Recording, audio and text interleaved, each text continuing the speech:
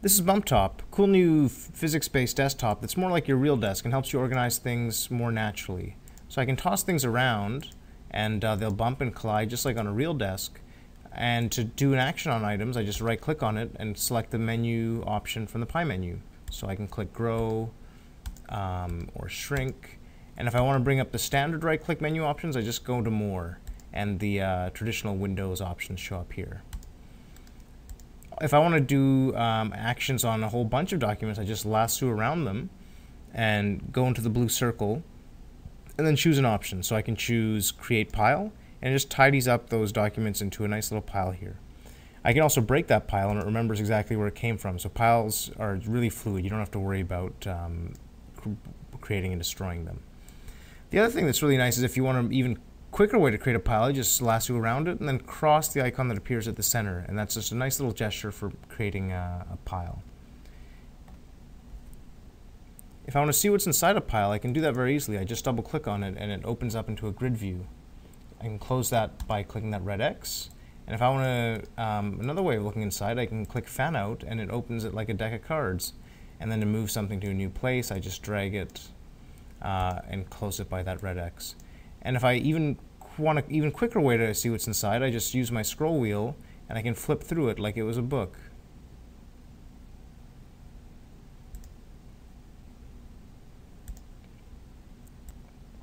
It's also a really easy way to add stuff to a pile. All you have to do is toss it at the pile and it just adds it really nicely to the top, just like in the real world.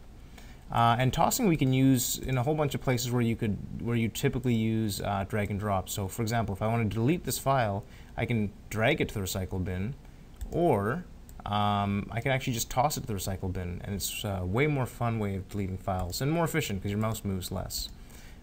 Same goes for printing. So there's a printer icon here. If I wanted to print off this JPEG, I just toss it towards the printer and it asks me if I want to print it. I can actually also bundle up a whole bunch of files and toss them to the email icon, and it'll fire open a new email attaching them, and you'll see it's created a new email with those files as an attachment. So a really easy way to send files directly from your desktop. You can also, just like around your real workspace, you can enlarge a document and pin it up if it's important and you want to remember it for later. Just drag it to the wall. And you can do that for any sort of document and just use your wall as a sort of separate organizational space. And what's really neat is you can just double click on a photo if you want a better look, and it zooms right to it. And then to go to the next photo, you just click this right button and it smoothly zooms to the next image, which is really neat. And you can also use your arrow keys, or you can use gestures to just stroke to the right and it'll advance the photo. And if you stroke to the left, it goes back to where you came from. So a really fun way to browse photos.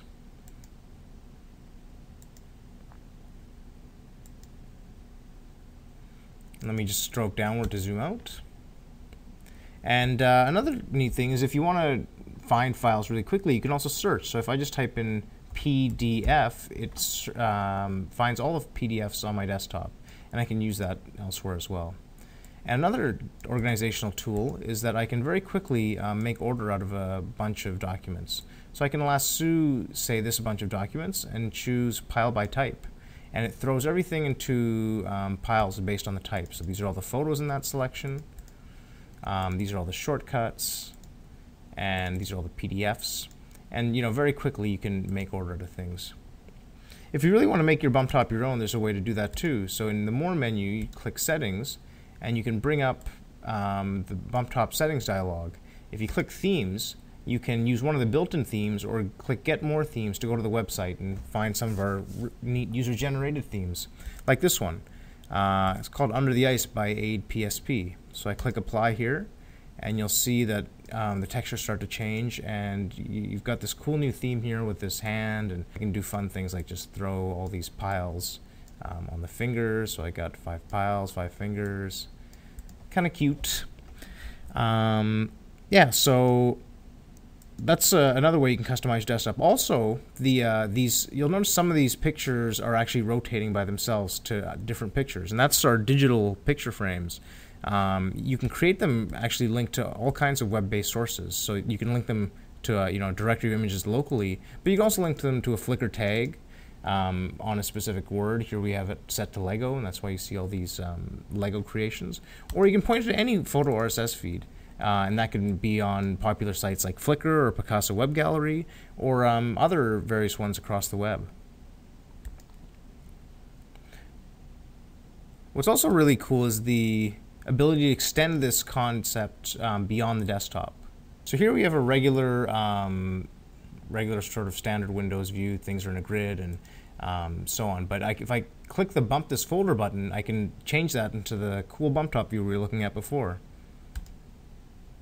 And you'll see the folder turns into a view that has the same properties you saw before, but you'll notice there's no walls here, and that's because it's actually an infinite workspace.